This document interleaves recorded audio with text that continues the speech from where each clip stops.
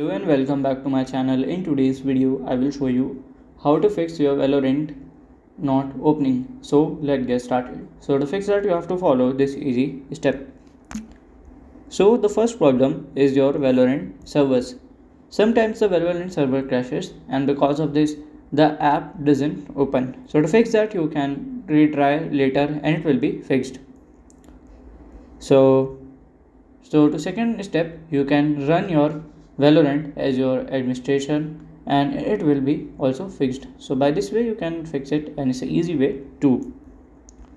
Third, you can run the Valorant in the compatibility mode.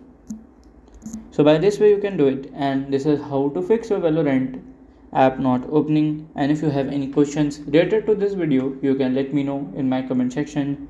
And if you find this video helpful, make sure you like, subscribe and share the video. Thank you for watching.